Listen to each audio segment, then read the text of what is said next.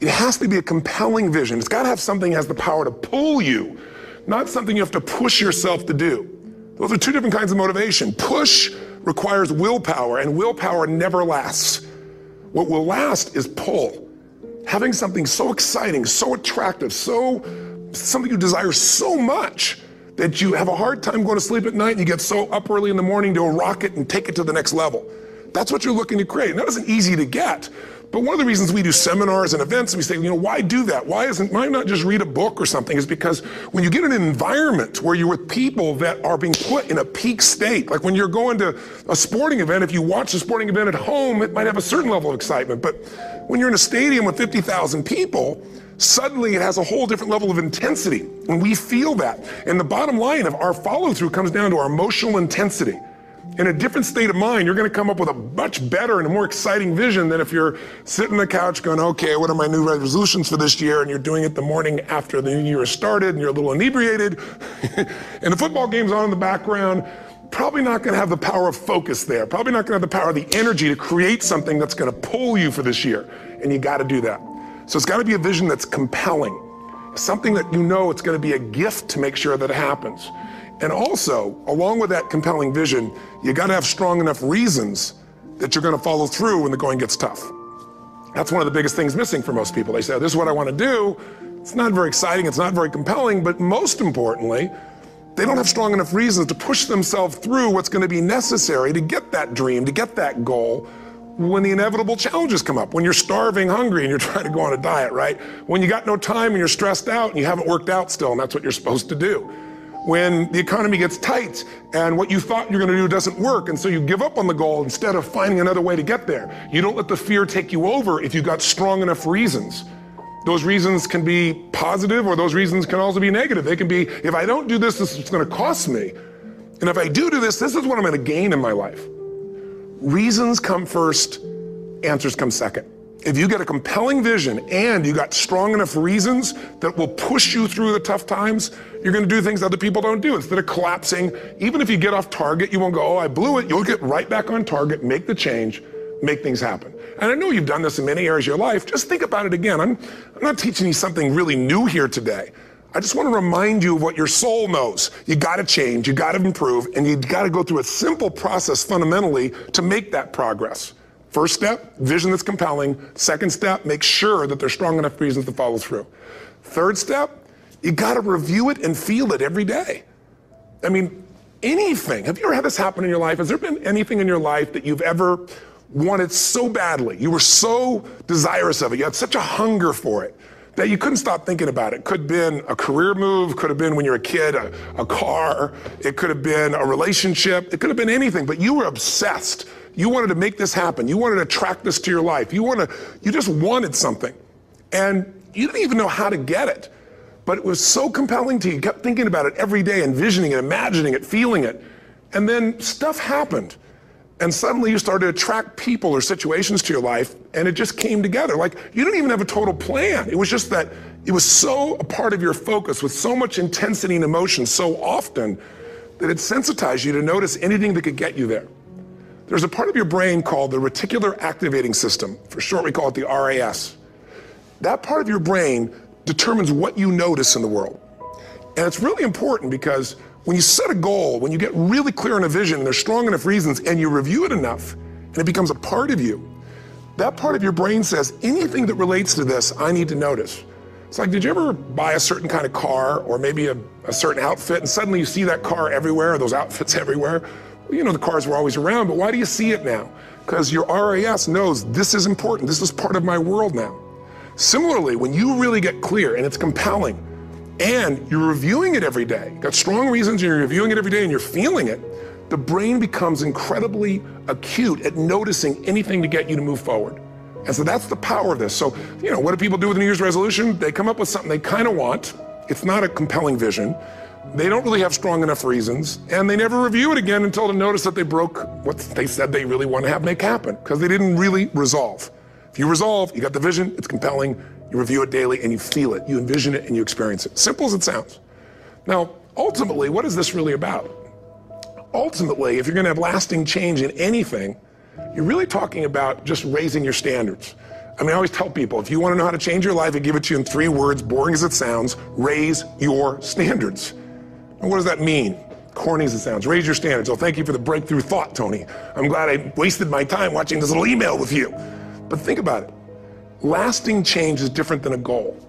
You don't always get your goals, but you always get your standards. Maybe it would help you is to think about it this way. I try to explain standards to people with a different set of words. Think of it as everybody in life gets their musts. They don't get their shoulds. Like, think about it. Most people have a list of shoulds, don't they? Don't you have a list of the shoulds, things you should do, you should follow through on? I should lose some weight, I should work out more, I should make more calls, I should respond more rapidly to my email, whatever, you know? I should get into the office earlier, I should be, more confident. Whatever your should list is, people love to have their should list be met, but it's kind of like New Year's resolutions. If it does, it's really exciting, but if it doesn't, which is most of the time, it's a little disappointing, but you kind of know it's not going to happen. But when you decide something is a must for you, an absolute must, when you cut off any possible, you say, I'm going to find the way, or I'm going to make the way. Human beings, when they resolve things, when they make a real resolution inside themselves, which is they raise the standard and they make it a must, they find the way. Think about it in your own life. Haven't you had some area of your life where you raised your standard and your life has never been the same? Maybe at one time in your life you smoked cigarettes, or you did something and you did it for years and you kept trying to change it, and kept telling yourself, I should. And then one day something happened.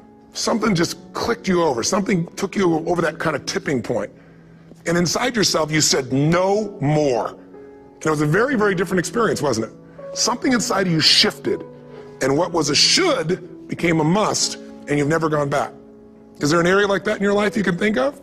Again, did you ever smoke cigarettes? Did you ever eat a certain way, drink a certain form of alcohol, and then finally say no more, and you just don't go back? And notice this, it doesn't really take any willpower anymore. Because somewhere when we make this click, when we make something a must, we attach ourselves to it. It becomes part of our identity. And one thing I've learned in the last, 33 years of working with people from now over 100 countries, 4 million people, is human beings absolutely follow through on who they believe they are. If you said to me, well, I'm really going to work hard to stop smoking, but I've been a smoker my whole life, and I am a smoker. I know your days are numbered. You're going to be back smoking cigarettes again, because we all act consistent with who we believe we are.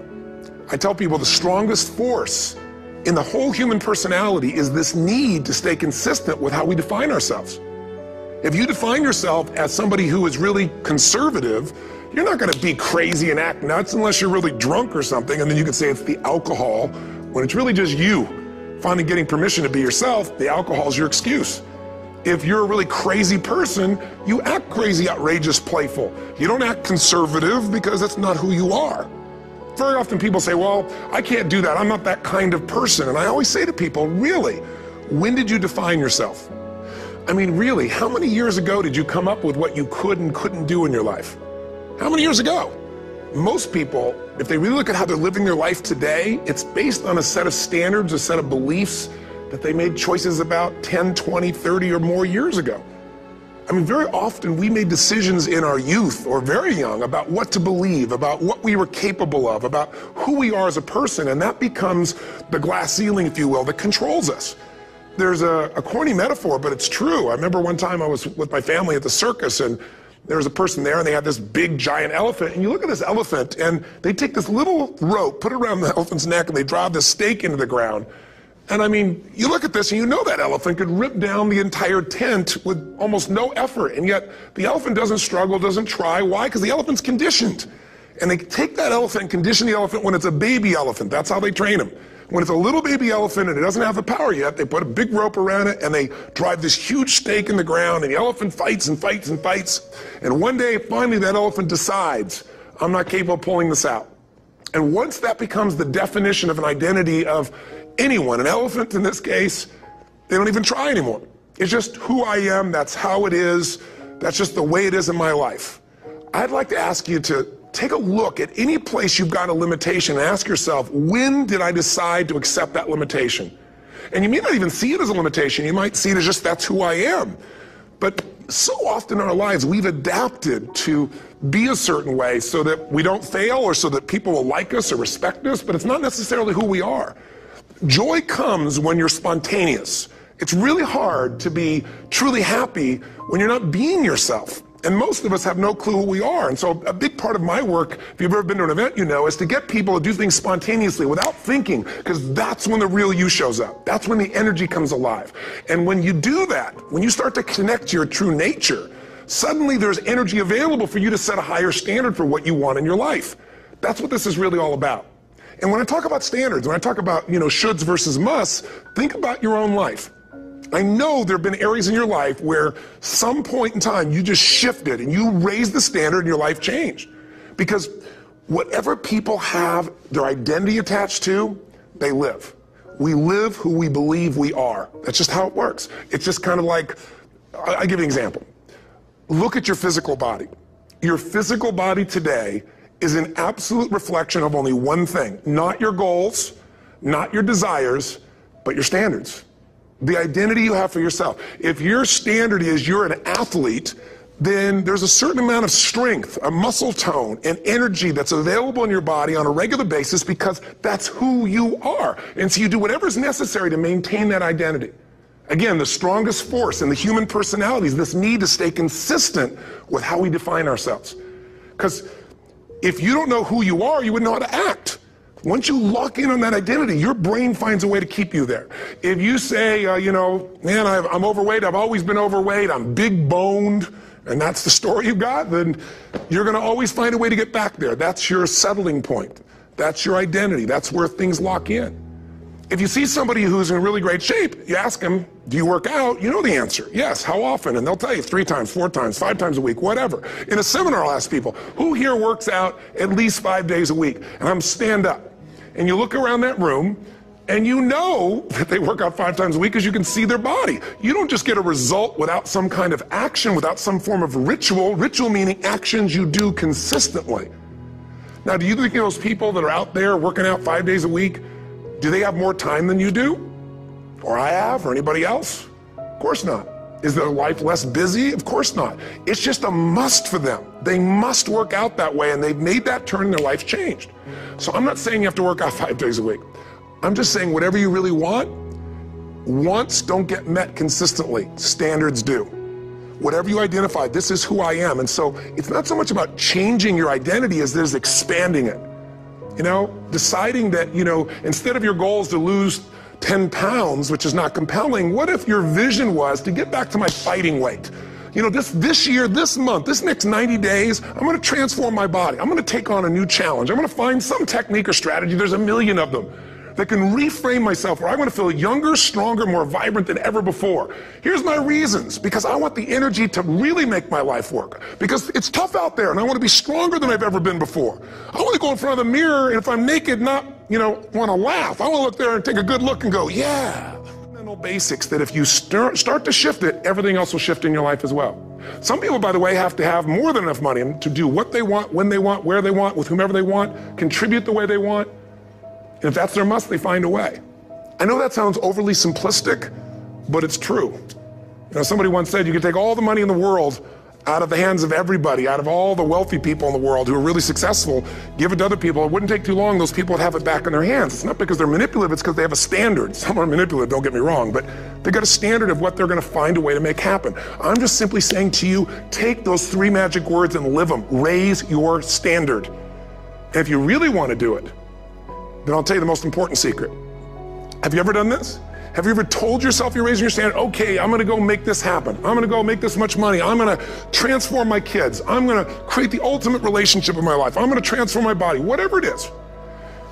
And then you don't have strong enough reasons and you don't use it. You don't follow through. It's because you didn't back up your standards with what makes those standards real, and that's rituals. Rituals are where the power is.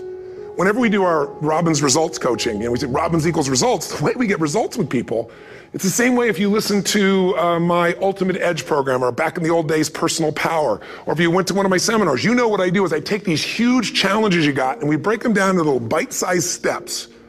Little things you do each day that after you do them, you get so much momentum that it's easy to succeed. You're not overwhelmed. You have these victory day after day after day on little things. If you went through Ultimate Edge, I'm sure you learned about the hour of power, or the 15 minutes to be able to be fulfilled, or 30 minutes to thrive, where you literally just condition your body and emotion with a couple little rituals. So it doesn't matter what's going on in your world, you feel that strength, and it's not fake, it's not some pump up, it's coming from inside you, and it works. Rituals define us. See, all the results in your life are coming from your rituals. They start with a standard and then have rituals that follow it up. Like, for example, if you are where you want to be physically, you have very different rituals than if you're not where you want to be physically. If you're overweight, you and I both know you got a different ritual than if you're physically fit. Completely different.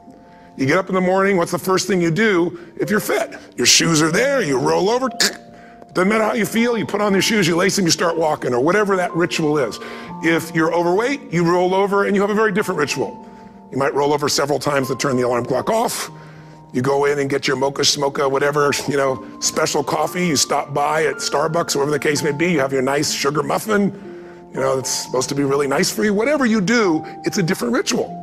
If you have a great, passionate relationship, you have very different rituals in how you come home than if you have a lousy relationship. When you come home and the first thing you do is you're tweeting somebody, or you're emailing, or flipping on the news, or you don't even come home. What are the rituals? Whenever I study people that are successful, what I look for is what's the standard they hold themselves to? And then what are all those little rituals that add up? Because think about it. Success and failure are not giant events. They don't just show up.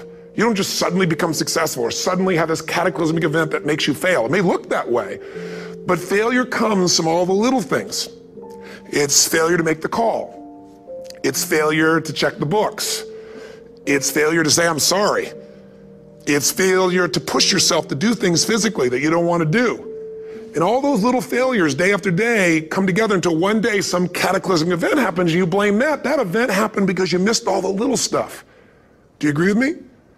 And success, by the way, is not some overnight event. It's all these little things. Success is having a vision. Success is making it compelling. Success is really seeing it and feeling it every day with strong enough reasons. Success is feeling the sense that I'm here to grow and I'm here to give something to the world more than just myself. Success is caring about other people. Success is calling and saying, I love you in the middle of the day for no damn reason. Or sending a note. That'll change your relationship. Have a ritual of something funny, playful, or a surprise you do. How many relationships are dead today because they have no surprise rituals anymore? You need to have some rituals, some cool things you do that nobody else does that gives you a better life than anybody else has. All the little stuff. That's where success comes from. In business, it comes from delivering more than anybody could imagine. All those little things add up. People go, wow, that's who I want to do business with. It's true in any area of your life. So if you look at somebody who's really successful and you think, wow, they're so amazing, they're such a genius, you got to dig underneath and you got to remember something. People are rewarded in public for what they've practiced for years in private. Myself and my business people say, how do you get up and speak? And you have no notes and you go for 3 days and nights and the room is like, everybody's wired and it's incredible. It's like a rock concert. How do you do that? How do you have that confidence? Oh, and it's not confidence, it's experience now. But I did so much behind the scenes and I still do to make things right. How many people would know that since the time I was 17 years old, before I walk out on stage, still do to this day, wouldn't need to do it, but I still do it, I never walk out there without being in an absolute peak state of mind. There are days my back is hurting, my throat is hurting, or I may have had a challenge, or my father passed away, and I've still got to deliver for these people because my standard is give my all every time. Every event has to be better. Talk to anybody who's been to our events for 5, 10 years, some of our trainers, and they'll say, I don't know how he does it. He always finds a way to make it better. That's not an ego thing. That's a standard in me. I have to find the way. And my ritual, though, is I prepare, I think, I gather new information, I figure out how to put something across better. What do people need? I spend time with our customers. I see what's going on. And before I get on stage each time, I have this little ritual to put myself in a state of mind. And I did it starting like 17 years old. I started doing it. I'd say, I now command my subconscious mind. And I say this out loud several times, this little phrase, set of phrases, as an incantation to kind of condition my mind and body. And I'd say, I now command my subconscious mind to direct me in helping as many people as possible today by giving me the strength and the emotion and the humor and the brevity, whatever it takes to show this person and help this person change their life now. And I started that with a person when I worked with people one-on-one, and I would do that for 45 minutes driving in my Volkswagen to go serve and coach somebody for the first time. Now I don't say that person, I say these people, and I can go out in a room of 10,000 people and deliver for 50 hours, and I do it every time I come back on stage. It's a ritual to go into peak state. Peak states don't just show up, they don't interrupt you. Great ideas don't interrupt you, you gotta pursue them. I talked to Michael Jordan, I'll never forget, at the peak of his career, and got to watch his final game. Saw him backstage and spent some time with him, and it was a pretty exciting time. He was the greatest basketball player I think that ever lived and has ever lived. And I asked him, I said, what sets you apart, Michael? What is it? And is it God-given talent, ability, skill? What is it? And he said, Tony, he said, I can shoot you straight. It's not, me trying to act humble. He goes, I have a lot of talent, a lot of God-given talent, a lot of skill. I've worked really hard. But he said, really, it's my standards. He said, every day I demand more from myself than anybody else could humanly expect. I'm not competing with somebody else. I'm competing with what I'm capable of. Magic formula. Because most of us lower our standards. Why? Because who you spend time with, my friends, is who you become. One of the biggest reasons I started going to seminars when I was like 17 is I had nobody around me as a great role model. I could read about somebody, but being around people, being in that environment was very different. Finding a way to go to work with someone who lived that standard of life was very different. You get around people with low standards and you compete with it. You don't need to compete with it. It's like, okay. Remember Jerry Springer? I don't know if he's still in the air, but I remember he used to get people on the show and I thought, where would he find these people? And why would people watch? I'll tell you why they watch. They watch these people and go, my life's still pretty darn good compared to that person. Look at them. You don't have to change your life. All you have to do is find somebody with a lower standard and you'll feel good about yourself. But if you feel that good feeling, it's an illusion. The only thing that's going to make you happy, milliseconds, hundredth of a second, he pushed himself just beyond his competitor. But you know about Michael Phelps? What allowed him to be able to push beyond that moment is his rituals. Go study the guy. Most people who swim have these unbelievable workouts. He does 2 and 3 of those workout sessions a day. All the other swimmers in the beginning thought he was insane. You're gonna overtrain, you can't do that, it's not physically possible. But he had a standard and the rituals to back it up.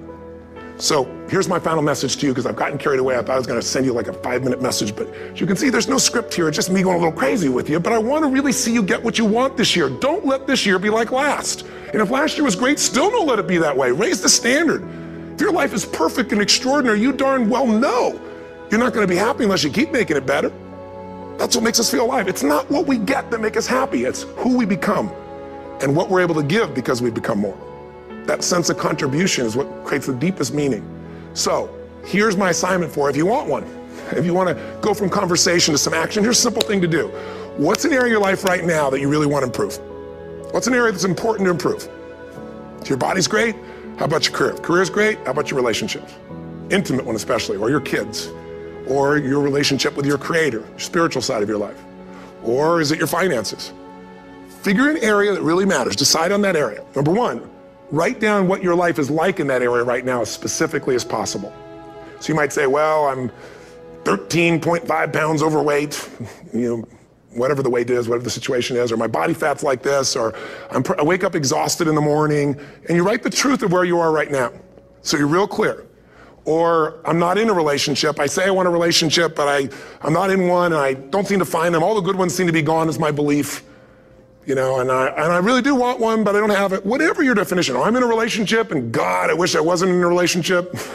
I'm planning my escape, wherever you are. Or I have a wonderful relationship, we love each other, but there just isn't enough passion. Just write the truth of where you are. The area you want to change, but write how it is. And then the second step is, this is where you got to be really honest with yourself. What are the rituals that have put me there? Because whatever results you're getting, even if you don't like the results, there's some rituals that are keeping you in that place. There's some rituals of what you eat or don't eat, how you move or don't move, how you sleep or don't sleep. There's some rituals in the lack of variety or spice or energy or focus in an area. There's something you're doing, and it's usually not one thing, it's a bunch of little things that you kind of do consistently whenever you think about getting in a relationship, whenever you think about working out, whenever you think about money. You get yourself in a state of overwhelm. You start thinking about all the things you can't control. Just write down all the rituals you have, and then here's the third step. What do you want?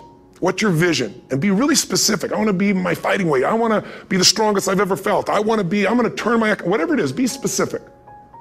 And then, last step, number 4, what are the rituals that'll get you there? What would you need to do differently each morning if you're going to be that kind of energy, that kind of strength?